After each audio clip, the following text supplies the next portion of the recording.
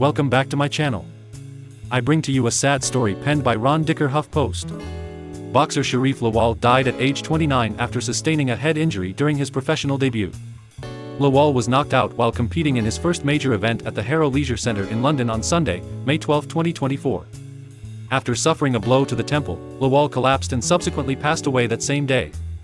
The event's promoter Warren Boxing Management released a statement about the incident on Monday, May 13, 2024, which read, "Last night, Sherif Lawal was making his debut at a show at Harrow Leisure Centre, in which our boxer Courtney Bennett was scheduled to fight. Unfortunately, during Sherif's fight, he collapsed and despite the best efforts of the paramedics, he was later pronounced dead." Warren Boxing Management offered their condolences to Lawal's family, friends, coaches, and all those close to him. "The thoughts of all those involved in boxing in Great Britain are with them at this difficult time," the statement concluded. Boxer Sherif Lawal died after getting knocked down in his first professional fight in London on Sunday, the BBC reported. Lawal, who was already injured in the bout, was punched in the temple by Malam Varela in the fourth round. The 29-year-old middleweight dropped to the canvas, but the referee didn't even finish the count of 10 because the fighter was in distress, a witness told The Sun.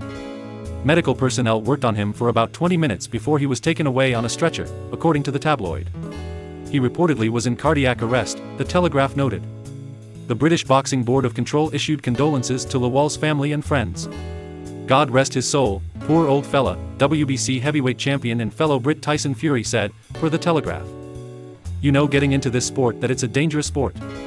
The Clash of the Titans event was cancelled after the fight, which was the first of the night on the undercard. ESPN reported, "It's a difficult time for everyone involved in the boxing fraternity and we're trying to absorb what's happened." The event's promoter, Kostaki's Evangela, told The Sun, "No one wants to see something like this in any sport."